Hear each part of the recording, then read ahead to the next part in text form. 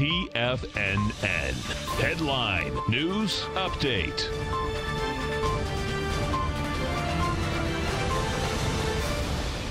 Good afternoon, everybody. I'm Tommy O'Brien, coming to you live from TFNN headquarters in St. Petersburg, Florida. 1 p.m. Eastern time on Wednesday. 3 hours left to go in the trading day.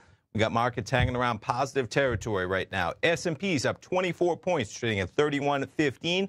You get the Dow up 201 points, trading at 27,703. NASDAQ up 52, trading at 85.72. Oil, quite a day to the upside, up $2.39 right now, trading at 58.49. We had inventory numbers this morning. You saw a draw of more than 3 million barrels, and the market just continues to march higher. Notes and bonds, we're getting some lower price and higher yield today. The 10-year off 18 ticks at 129.15. The 30-year off a full point 11 ticks at 158.24. And the dollar index off 103 ticks at 97.635. We'll start things off. We'll start it off with a chart of the VIX this afternoon.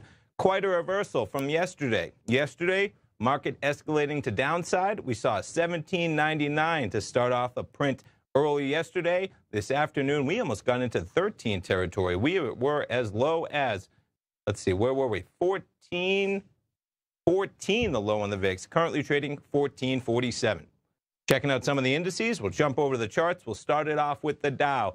You can see the rise early this morning on the report that a China trade deal may still be in the works. You have the Dow trading 26,695. That's about 300 points from where we were trading overnight. NASDAQ 100, much the same. Markets trade higher from a low overnight of 82.22, now trading 83.04. S&P 500 trading at 31.14. You see the acceleration overnight. We were sitting at about 30.82. We're now trading a solid 30-plus S&P points above that price level. We'll back crude up a bit. Quite a run in the price of crude. Check that out. So you back it up to early this morning. You had crude trading at $56.28. We're now a solid $2.10 above that at 58.37. There's your gold contract trading inversely with the market on the report of the China trade optimism.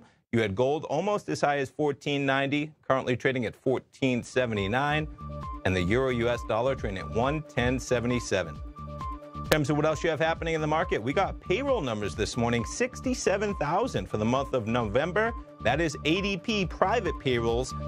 Quite a miss from the estimate of 150, and that ahead of Friday's non-farm government payrolls number. Stay tuned, folks. Steve Rhodes coming up live at 1 o'clock. Dave White live at 2. Tom O'Brien live at 3. We'll be right back.